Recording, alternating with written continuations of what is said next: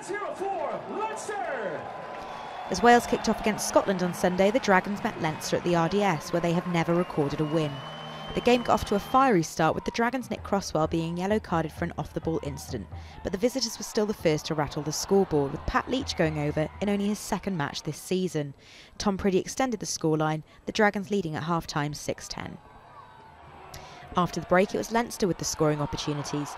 Luke McGrath with a break from the scrum, the ball being deemed held up, however. Next, Luke Fitzgerald would go close after league convert Ben Teo carved the line through the Dragons' defence. Fitzgerald on for Noel Reid knocked the ball on over the line and another try was denied. Another Ben Teo break finally resulted in a home try. Dave Carney in the full-back berth, normally occupied by older brother Rob, gathered a kick through by John Cooney and crossed in the corner.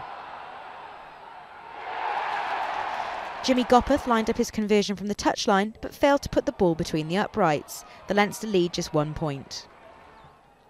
Just after the 70-minute mark, the Dragons were awarded a penalty, duly converted by Tom Priddy, giving the visitors a 14-6 win and their first ever victory at the RDS. The Six Nations takes a break next weekend, so all eyes back on domestic matters, and we have a double helping for you on Saturday afternoon. The Scarlets going up against Munster from 2:30 on 3, and that is followed by Glasgow against the Ospreys in a top-of-the-table battle from 5 o'clock. Rugby for you from France as well on Thursday evening for the top 14 as La Rochelle take on Brive at 7:30 on 4, and it's great to have Super Rugby back. All the games for you once again. Chiefs Brumbies from 6:30 on 3. That's followed on Friday morning by the Rebels against the champion Tars, looking to bounce back after an opening day defeat once again on Sky Sports 3, and that's where you'll find us at 5 o'clock on Friday afternoon for the Bulls against the Canes.